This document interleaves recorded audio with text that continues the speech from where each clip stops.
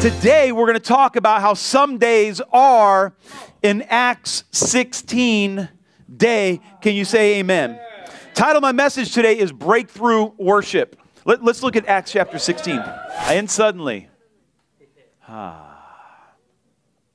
there came a great earthquake, so that the foundations of the prison house were shaken. And immediately all the doors were opened, and everyone's chains were unfastened. Did you see whose chains were unfastened? The people who are listening to the breakthrough worship. Sometimes you're in worship, and something gets on you, and you're like, I don't know what got on me just now, but because there's somebody in chains that's watching your worship that's going to bring them breakthrough.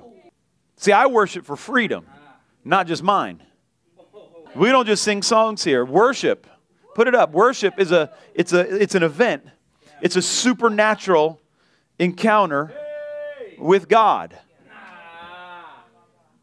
Worship is an event. It's a supernatural encounter with God. We don't just sing songs. I understand that's a good place to start. It's a good place to start, singing songs. Singing songs is a good place to start.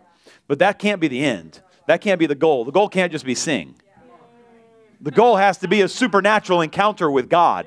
Some of you are just like burning in your heart that there's something you're supposed to be doing. And in this season, for whatever reason, God's saying no, but that doesn't mean you're not supposed to be sowing into it for someone else.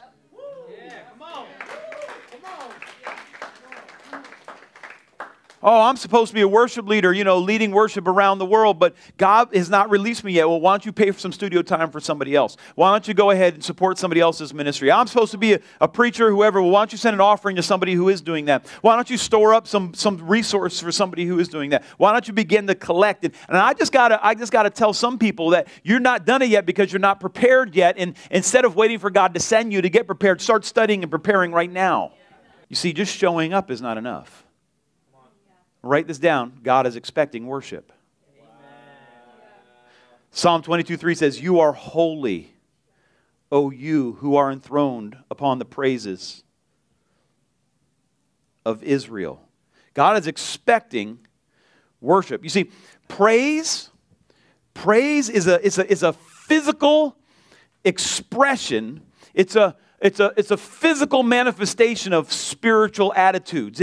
It's an inner response of the heart to a revelation of God and His greatness. Praise is physical. It's not mental, it's physical. And there's a physical action that's manifested from a heart of praise.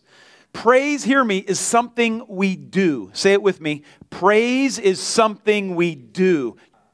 God told me this morning in my devotions as I was just talking to God. He said, tell people this. He said, this is what he said. I want to read to you. He says, when you make your body an instrument of praise, I will make your life praiseworthy. Come on. When you make your body an instrument of praise, I will make your life praiseworthy. This is Christianity. People need to know, need to let them know. This is Christianity. This is what God has promised us when we actually praise Him. Back to our story of Solomon, 2 Chronicles 5. In unison, when the trumpeters and the singers were to make themselves heard with one voice, to praise and to glorify the... come on. And when they lifted up their voice accompanied by trumpets... Oh, we got the band coming in now. And cymbals. We got Frank coming in. Come on. And instruments of music. We got Mikey and Rebecca coming in, and we got Brandon coming in. Watch out. And when they praise the Lord, saying, He indeed is good, for His loving kindness is everlasting. Watch this. Then the house of the Lord was filled with cloud, so that the priests could not stand to minister because of the cloud. For the, watch this, glory of the Lord filled the house of God.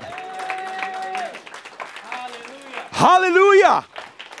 Some days are an Acts 16 day. Can you say amen?